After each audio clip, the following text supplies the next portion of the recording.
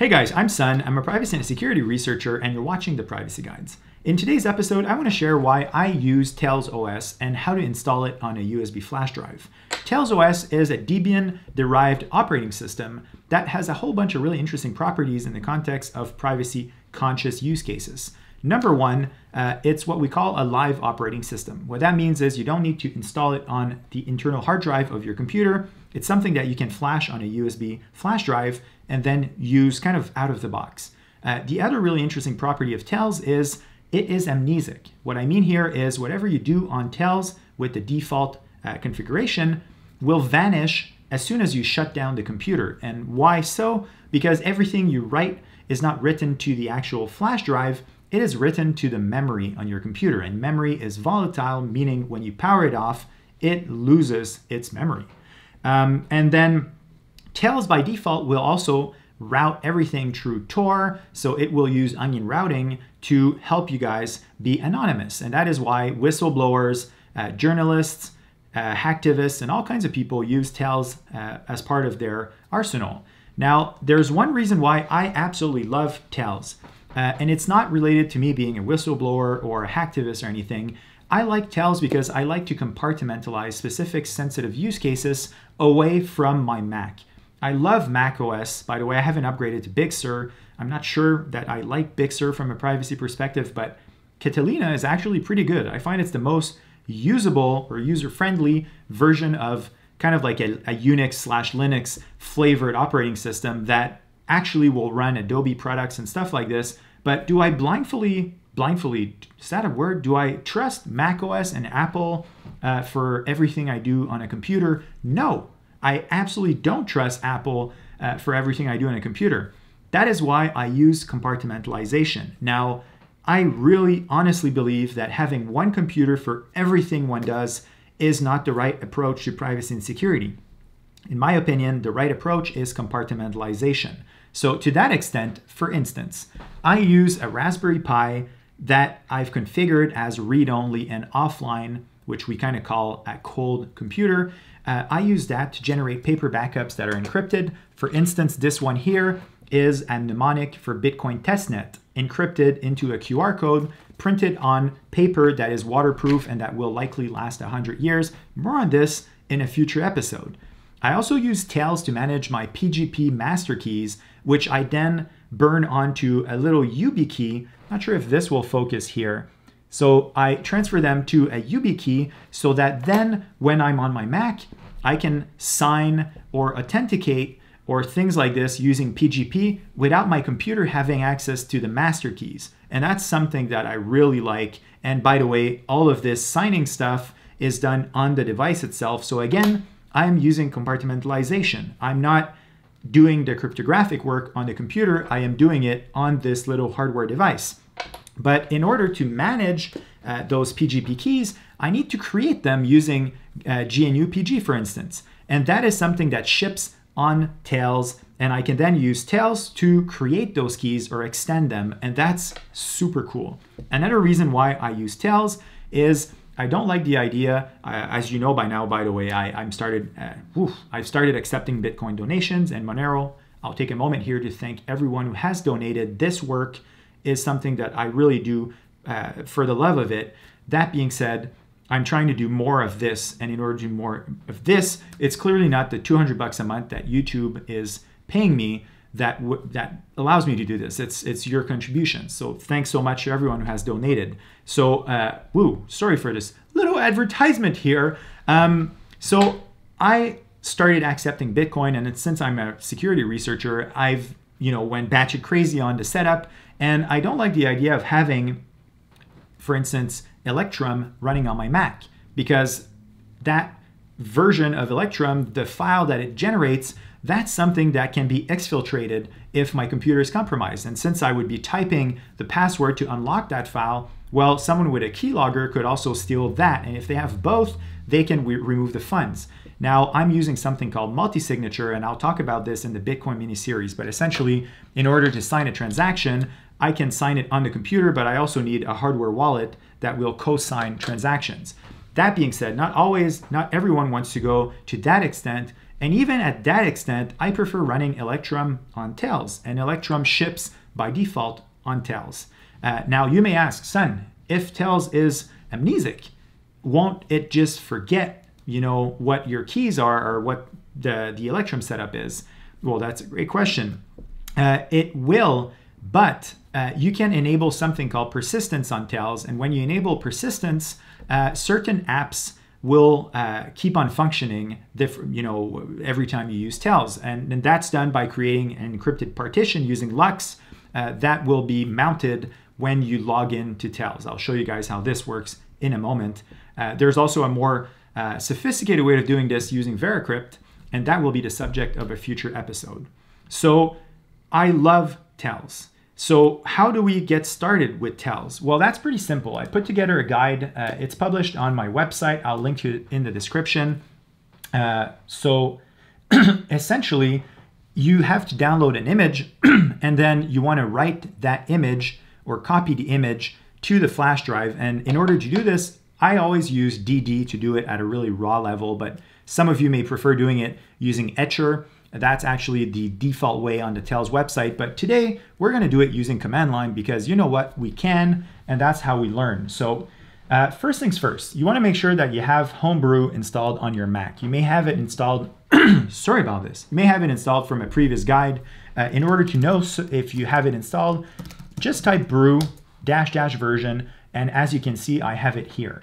The next thing we want to do, and if you didn't have it there, by the way, you would essentially take this command, paste it here, and run it. And it takes a little while. It's going to install Homebrew on your Mac. Then we want to go about disabling Brew Analytics to make sure that we're doing things more privately. And last but not least, we want to install we want to install GNUPG. You may already have that installed because of a previous episode. In order to know if you have, you just type gpg -- version, and boom, GPG is installed. By the way, quick disclaimer, when you install stuff using Brew, you have to make sure that you keep it up to date. There's been a recent vulnerability found in GNUPG, so if you followed the guide previously, you could want to run brew upgrade, enter.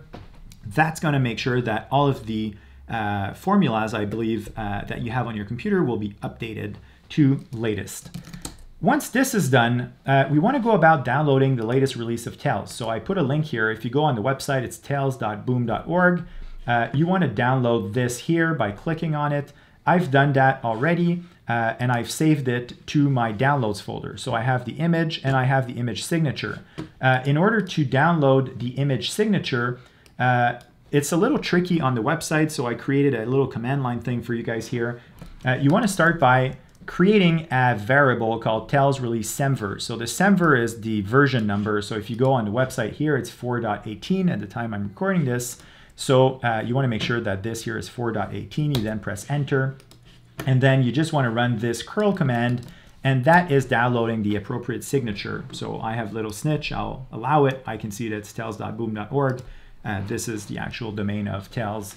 And last but not least, you want to make sure that you import the Tails signing key. So that's Tails public key. If you want to learn more about all of this signing stuff, there's an episode for it, and I'll link it in the description.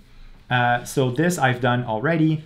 And once this is done, we can actually go about verifying the Tails release using GNUPG. So to be clear, you guys would want to run this if you haven't run it before.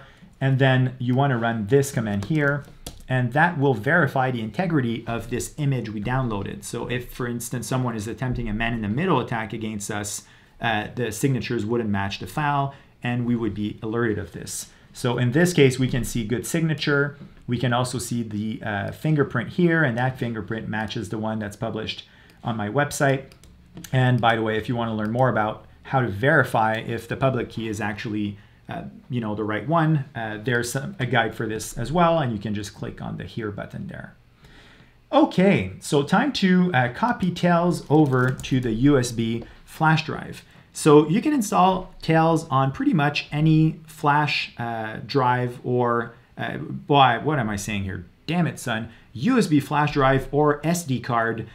Faster is better. especially for read. So when you're going to be booting Tails, that's the read speed. So this little USB flash drive from Samsung is called the Samsung Bar. Let me try to make this focus here for you.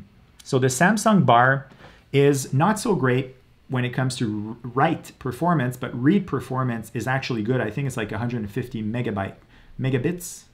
Damn it, I always miss. Anyways, you get my point. It's fast. So you want to take it and you want to plug it into your computer. And once it's in the computer, quick disclaimer, warning, do not run the following command as is. You really have to follow those instructions carefully because you could override the wrong destination. So when you run this util list, it will list all of the disks connected to your computer. And this is a 32 gigabyte flash drive. So clearly this is it here. It's disk number 4. So when we go down here, first command here, you want to replace N by 4, enter, demo computer, shitty password. Yours should be much more elaborate. If this command here fails, you want to run the second here, disk 4, enter, and then this command here, and that's the one that's really dangerous. So you want to make sure that you really double check, you know, disk 4 before pressing enter, and then enter. What's happening now is DD is copying the image to the USB flash drive, and that's pretty much it. All right, so the data has been transferred to the USB flash drive. Now we want to make sure that we unmount the disk. So again, disk 4, enter, and we're good. So now we have this little flash drive. As I mentioned in last episode, not sure if you've seen it, but all Macs pretty much up to mid-2015 work amazing on Tails. More recent Macs tend to be shitty in Linux compatibility. That's kind of why I absolutely love Macs from 2015. So this here is a 13-inch MacBook Pro, mid 2015. So you just want to take your stick, you plug in the USB port, and then you press power. Quickly press Alt. That will allow you to boot into an alternate disk. So I am going to choose EFI boot, enter. Now I'm not sure if you're going to see this here on the overhead cam, but essentially this is allowing me to boot into Tails.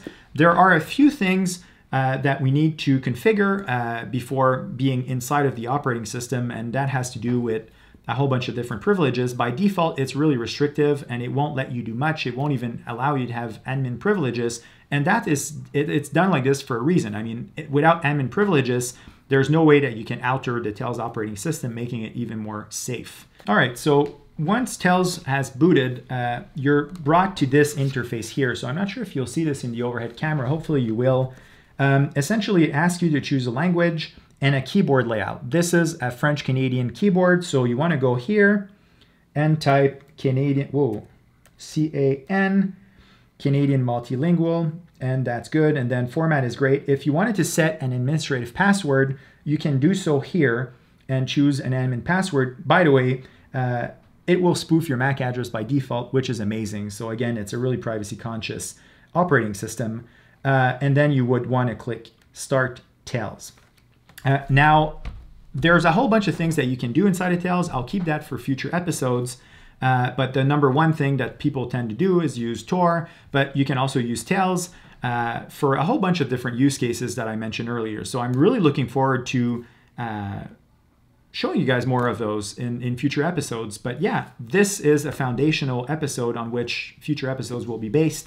So that's all I have for you today. Yeah, I'll see you soon. Bye.